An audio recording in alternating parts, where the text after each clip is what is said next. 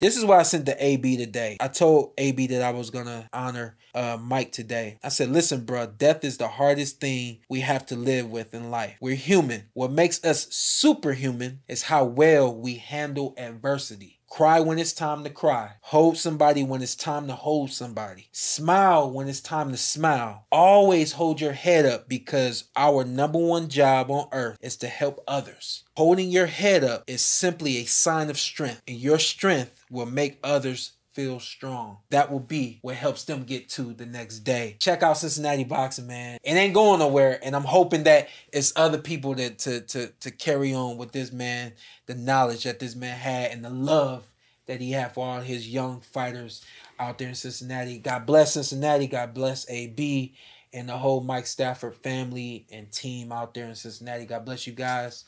This is the Porter Way.